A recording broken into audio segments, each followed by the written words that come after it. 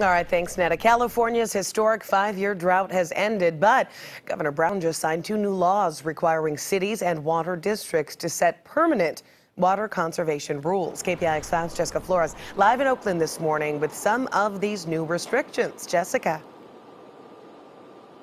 Hey, good morning, Ann. Yeah, we're talking about those long showers and long bath times, possibly washing your clothes too much. Those are the things Californians will have to kind of pull back on with these new laws. Now, it asks cities and water districts to set new conservation rules, and it basically means Californians are going to be the first in the nation to face some of these tough new water use limits. The efficiency standards are controversial because it puts a cap on how many gallons a home can use per day, even in times of no drought. Initially, by 2022, the indoor water standard will be 55 gallons per person per day.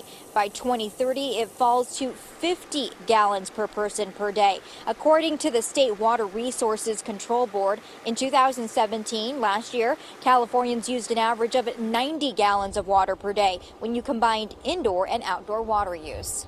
I get it. I understand that we're trying to preserve, but 55 gallons a day with a child and just every day having to wash clothes, that's just, in my opinion, not feasible.